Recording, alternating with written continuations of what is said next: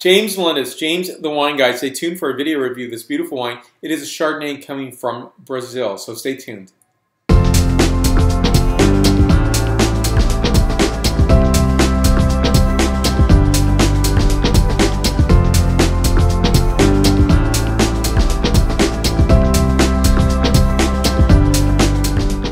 I've been tasting wines from Brazil for, say, about 7 years or so. And so it was up until recently that I did a red wine review by the producer Lidio Carraro. And here's another one, the Chardonnay by Lidio Carraro as well. So it's a really wonderful wine adventure to be on. And it's a great way to remember, recall, and give homage to regions in the world that aren't thought of as being wine-producing regions. But when you think of Brazil, there's a very logical reason why it happened. The church needed sacramental wines, and in order to do so, you had to plant grapevines in that specific area, because if you did not, you could not import wine, say several, 300, 400 years ago. It would not have been economically possible. Today's different, and I think that is really the great story. And I want to show you a map first. We'll talk about this one. I'll introduce that in a moment, but I want to show you this region. It's called Rio Grande do Sul, and this red region right here, that is where you'll find the bulk of the wine-producing regions in Brazil. So a lot of people think Brazil is only tropical, and while it is, you can also find a region that is more southerly and cooler. And you look just south of this state in Brazil, and you'll see Uruguay. Go west, and guess what? Argentina. And that is the question I always say to viewers. Look at a wine region and wonder what is going on there. Because if you look east, west, south, or north of there might be some wine activity. And in Brazil's case, that is absolutely true. Previous video where I reviewed a Lidio Carraro red wine, I was really fascinated because this is a region that was settled by Germans, and you can look at the architecture, it looks like southern Bavaria. And that is a really cool thing.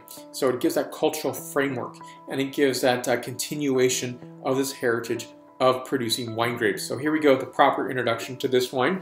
Lidio Carraro. This is called Dadivas, and it's from the Serra, Gauche, Brazil, and that is part of, that is in the state of the Rio Grande do Sul.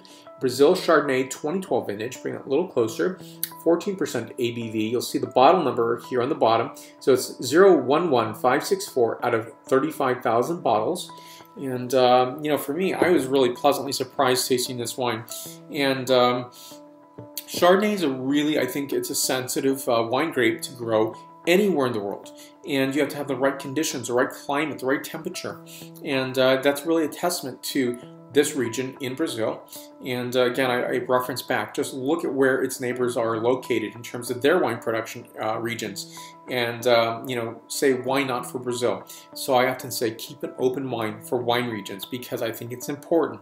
It's important to keep those that viability for these wine regions to continue to do what they are doing. And I look forward someday to visiting the Rio Grande do Sul region of Brazil. I think for me this is a really great experience and a privilege to be tasting these wines. We live in the best of wine times, right? We live in the best of wine distribution times. Now, if you think of this, why, you go to a Brazilian restaurant in the US, Brazilian steakhouse, and guess what? There's no Brazilian wines. You'll find maybe a spirit or beer, but you will not find wine. And I think it's really about time to see these on the wine list.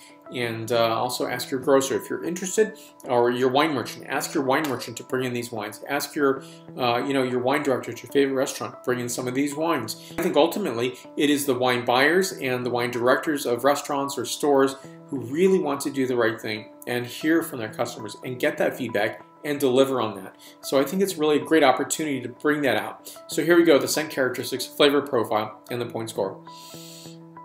Really handsome wine, gorgeous wine here. So notes on this include white peach, beautiful. Additional notes of green citrus peel, green apple, and a hint of white flowers. And next, the flavor characterization, and then the point score.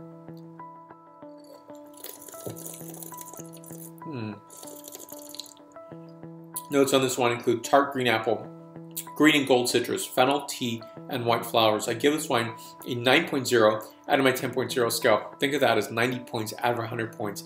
Fantastic, again, 2014, and a delight to taste these wines and a privilege to do so. Thank you so much, and it's also a privilege to have you watch. Thank you again. You can find me on many social medias, Facebook, Twitter, Vimeo, Google+, Pinterest, LinkedIn, as well as Instagram and WordPress. and more exciting wines to come as well. Thank you so much for watching, and salud.